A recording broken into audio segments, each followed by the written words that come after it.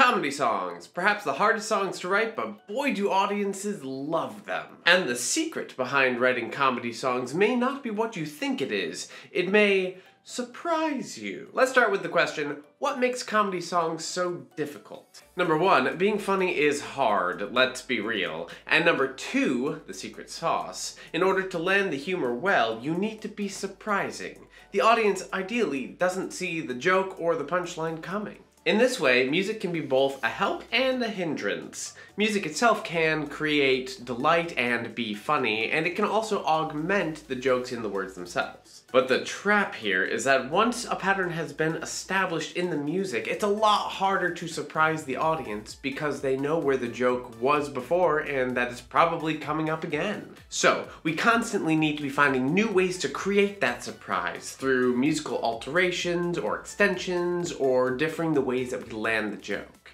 Okay, hold up, we haven't even established this yet.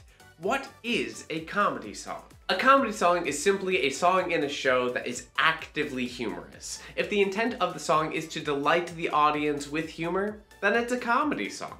Now, some people, especially those who are trained in the classical ways of writing musical theater, might argue with me here and say that a comedy song doesn't count as a comedy song unless it actively makes the audience laugh aloud. This is a wonderful thing and we should all strive for it, but I would argue that laughter isn't always the only goal because delight doesn't always translate into the body as laughter. So, where do comedy songs usually take place? The classical musical theater principle is as often as possible. And the caveat that I would add to that is, as long as the song is doing work for the show still and not acting as fluff. There needs to be intent, and there needs to be value. Great spots to look at are moments of rest, moments where the tension needs to be released, moments that allow non-main characters to shine, and moments that might center a comedic character. There's also a tried and true spot, when done well, because it's pretty difficult to do, about halfway through Act 2, after the greatest moment of tension, that can act as kind of a last tension release and last hurrah for the audience before we wrap everything up in the denouement. By the way, if you want to try your hand at writing some musical comedy in an environment that is warm and inviting and safe, then you should check out my flagship musical theater writing workshop course. Comedy songs are only one of 6 different types of songs that we write during that course, and it's the perfect environment to try out writing new song types and song styles in a place where you can feel comfortable being vulnerable and sharing your work for feedback. Plus, you get to do a whole bunch of collaboration during the songwriting process. Okay, now, how do we make things funny? Comedy is difficult, but here are a few basic principles. Number 1, an expectation needs to be set up and then subverted instead of being fulfilled. Number 2, surprise is your friend. Yes, this is indeed that secret sauce. And number 3, the rule of threes is very useful. Set up, add to the setup, and then subvert. Now, I will also add that the subversion is not necessarily an illogical conclusion. In fact, the logic of the world is super important to land in comedy. If the punchline feels illogical, the audience often feels duped and or confused. So instead of going for a subversion that's illogical, we want a subversion that is non-linear. Okay, let's look at some basic and very standard joke examples.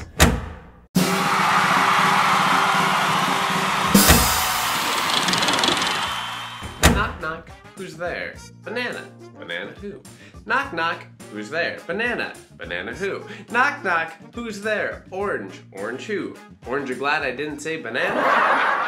Not a good joke. It works kind of because we expect banana, but instead we get orange, but it's a right turn instead of a forward step. We're still in the realm of fruit. It's not a very funny joke. How about a nice one-liner joke?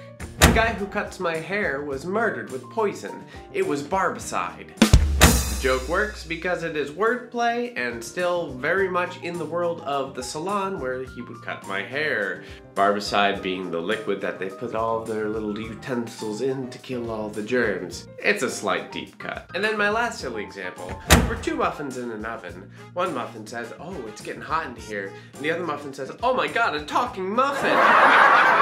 It works because we feel the same way as the second muffin, right? There's talking muffins. That's silly, but it's all within the same world, but this muffin doesn't know why there's talking muffins, and nor do we. These subversions are very slight. They keep the world as set up by the joke, but they take a slight turn instead of taking that last step forward. They're not illogical, they're simply non-linear, and therefore a little surprising.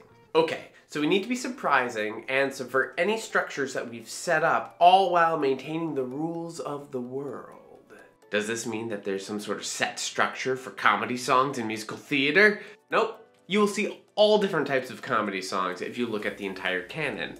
Here's some examples. Cole Porter was the master of the funny, clever lyric. Some of his songs are laugh aloud funny and others are simply delightful. The song Friendship from Anything Goes is purely a delight, while You're the Top is both delightful and funny. Always True to You, Darling in My Fashion is a great comedy song, especially when it's well performed. And Brush Up Your Shakespeare is another great comedy song, and it fits in that Act 2 halfway through place, and it also ties in a trope to help land the comedy. It's that musical theater gangster trope. Stephen Sondheim's comedy songs are extremely varied in their style and the way that they are presented. You could look at That'll Show 'Em from Forum, which is a kind of a short one-joke song. There's one of my favorite go-to examples, Getting Married Today, which is an absolute delight and has great comedic moments throughout this entire piece. Or we could look at A Little Priest from Sweeney Todd, which has wordplay and setups and subversions and delights all over the place. Another comedy song that is a little more on the delightful side is Master of the House from Les Miserables. The Thénardiers are really only funny because they are foils for the aristocracy of everybody else in the piece, but it's not really a laugh aloud sort of song. But audiences love it. For a more contemporary example, we have A Summer in Ohio from the last 5 years, in that extended AABA format, which lands its joke so well because you know where the joke is going to be coming back, but it's done in a slightly different way, slightly different rhythm, or extended every time. It lands really well. And then if you want to look at a show that does comedy phenomenally in so many different ways, look at Avenue Q. It is filled with comedy songs. I mean, we've got Everyone's a Little Bit Racist, The Internet is for Porn, If You Were Gay, Schadenfreude, You Can Be as Loud as the Hell You Want, My Girlfriend Who Lives in Canada. I think I'm missing some even. There are so many great comedy songs in that show. It's kind of a masterclass. And if you want more examples of comedy songs, do check out that course because we deep dive into this a little more when we do this lesson. But now I will take a moment to point out one of my favorite comedy songs in all of musical theater. Officer Krupke. Officer Krupke falls in that halfway through Act 2 placement after the darkest moments for the gang. These boys have to let off steam somehow, and how do they choose to do it? Through acting zany and putting on these characters of people in their lives and making the situations absolutely ridiculous. It's a moment of release for the characters as well as the audience, and that song always gets a standing ovation. Every single time. Quick caveat though, in the original movie it was moved to earlier in the story and it doesn't land quite as well because we don't get the major release of those characters that we get in the stage version. Okay, we've talked about a lot of things that we should be doing. Is there anything to avoid?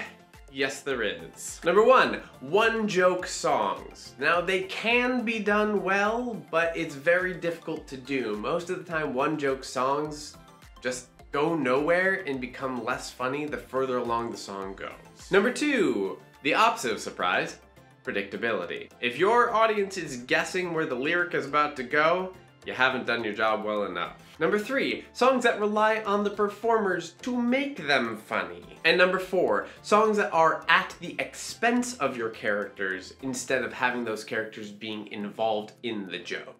Any and all these points can make it really dicey, and it's a hard thing to do anyway to write comedy, so if we can avoid these particular pitfalls, you've got a much better shot. Now, you also may be thinking that comedy songs seem to have a lot in common with charm songs, and you're not wrong, but if you need a refresher on what exactly makes a charm song, then you can watch this video next. Otherwise, thank you all for being here with me today, and I'll see you again soon.